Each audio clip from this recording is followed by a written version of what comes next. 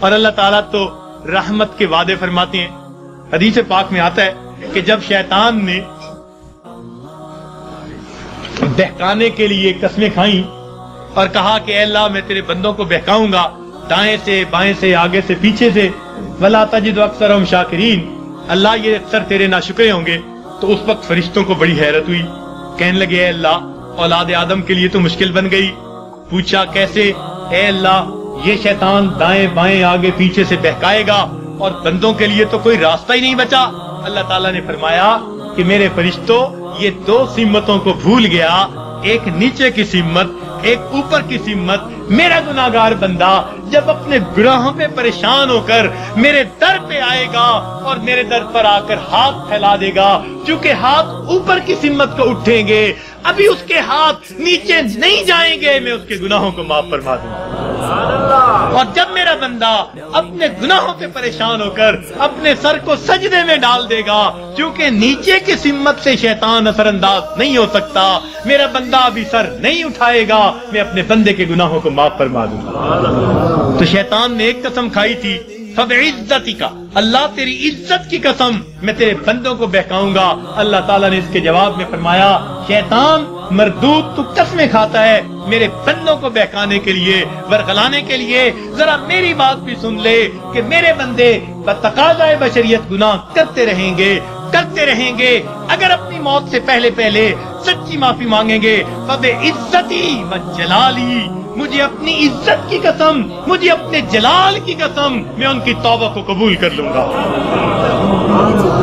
تو شیطان نے بہکانے کے لیے ایک قسم کھائی تھی، رحمان نے معافی دینے کے لیے دو قسمیں کھائی ہوئی ہیں. سبحان اللہ. اس لیے اللہ تعالیٰ کی ہر صفت کا ایک نام ہے لیکن رحمت کی صفت کے دو نام ہیں، رحمان اور رحیم. اور کوئی صفت ایسی نہیں جس کے دو نام ہو سوائے رحمت کی صفت. وہ تو اتنا کریم آقا ہے، وہ تو بخش کے خوش ہوتا ہے، وہ تو معاف کر کے خوش ہوا کرتا ہے. میں ایک مرتبہ بچیوں کو پردے میں درس دے رہا تھا، ایک جامعہ کی دور حدیث کی بچیاں تھیں. تو ان سے میں نے سوال پوچھا کہ بتاؤ دنیا میں سب سے آسان کام کیا ہے؟ ایک بچی نے جواب دیا کہ اپنی ماں کو منانا. میں نے پوچھا وہ کیسے؟ کہنے لگی جی کہ ہمارا یہ تجربہ ہے کہ ماں اگر اپنے بیٹے سے ناراض بھی ہونا تو بیٹی سے پوچھتی پھرتی ہے اس نے روٹی کھا لی، اس کا بستر تو نے بنا دیا، اس کے کپڑے تو نے ٹھیک کر دیے. اب اوپر سے ناراض پھر رہی ہے مگر ماں کی مامتا اس کو مجبور کر رہی ہے، لہذا بیٹی سے پوچھتی پھرتی ہے، بیٹی کے ذریعے اس کو کھانا پہنچا رہی ہے. دل سے ناراض نہیں، خفا تھی، بچے نے ستایا مگر دل سے خفا نہیں، اس لیے پوچھتی بھی پھر رہی ہے کہ بچے کو سب چیزیں مل گئیں یا نہیں مل گئیں. تو وہ کہنے لگی کہ جب ماں کی مامتا کا یہ حال ہے تو ماں کو منانا بہت آسان ہوتا ہے.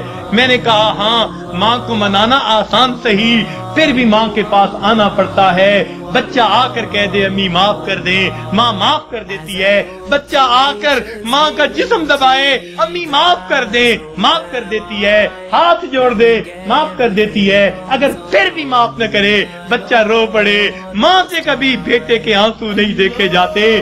کتنی ناراض کیوں نہ ہوگی جب دیکھے گی بچہ آنسو بہا رہا ہے، اپنے دوپٹے کے پلو کو لے کے آنسو پوچھے گی، کہے گی بیٹا رو نہیں، چل میں نے تجھے معاف کر دیا. تو ماں کو منانا دنیا میں اتنا آسان ہے. بچیاں کہنے لگیں، میں نے انہیں اس وقت بتایا کہ دیکھو ایک اور ذات ہے جس کو منانا ماں کے منانے سے بھی 70 گنا زیادہ آسان ہے، اور وہ پروردگار عالم کی ذات ہے. ماں کو تو پھر بھی زبان سے کہنا پڑے گا، پاؤں پکڑنے پڑیں گے، ہاتھ جوڑنے پڑیں گے، آنسو بہانے پڑیں گے. ایک وہ پروردگار ذات ہے جس کے سامنے بندہ تنہائی میں بیٹھا ہو، فقط دل کے اندر نادم ہو جائے، دل کے اندر شرمندہ ہو جائے اور دل میں پکارے پروردگار گناہوں کی معافی چاہتا ہوں، میں نے سچی توبہ کر لی، اللہ میں نے سلو کر لی، مجھے اپنا بنا لے، شیطان کے پنجے سے چھڑا لے.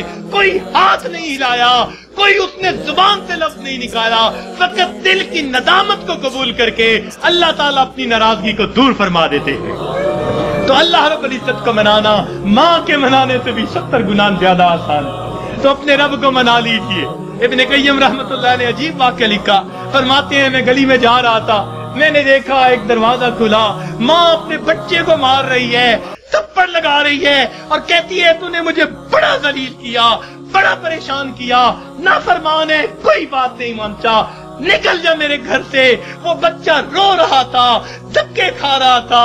जब घर से बाहर निकला, माँ ने कुंडी लगा दी। फरमाती है मैं खड़ा हो गया, जरा मंजर तो देखूं। बच्चा रोते रोते एक तरफ को चल पड़ा, जरा आगे गया, नुक्कड़ से पहले वापस आ गया, फिर दरवाजे पे खड़ा। मैंने पूछा बच्चे वापस क्यों आ गए? कहने लगा सोचा था कहीं और चला जाऊं, फिर दिल में ख्याल आया मुझे दुनिया की हर चीज मिल सकती है, मुझे माँ की मोहब्बत नहीं मिल सकती, मैं इसलिए वापस आ गया हूँ। मोहब्बत मिलेगी इसी दर से मिलेगी। कहते हैं बच्चा बात करके वहीं बैठ गया, मैं भी वहीं बैठा। बच्चे को नींद आई, उसने दहलीज पे सर रखा, सो गया।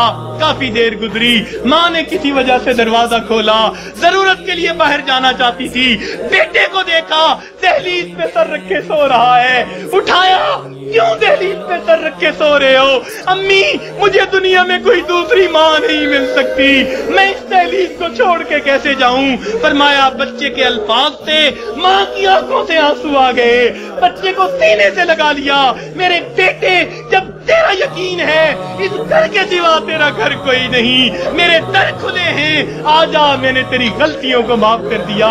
फरमाते हैं जब गुनहगार बंदा अपने रब के दरवाजे पे इस तरह आता है और कहते हैं रब्बे करीम मेरी खताओं को माफ कर दे, मेरे गुनाहों को माफ कर दे, ऐ बेकसों के दस्तगीर, ऐ दुखी दिलों को सुकून देने वाले, ऐ गमज़दा दिलों को तसल्ली देने वाली जात, ऐ परेशान दिलों को सुकून बख्शने वाली जात, ऐ बेसहारा लोगों का सहारा बनने वाली जात, ऐ गुनाहों के पर्दों में, गुनाहों को अपनी रहमत के पर्दों में छुपा लेने वाली जात, तू मेरे लिए रहमत फरमा दे, मुझे दर दर के धक्के खाने से बचा ले, अल्लाह अपनी नाराजगी से बचा ले, मैं सुलह करने के लिए हाजिर हो गया हूँ।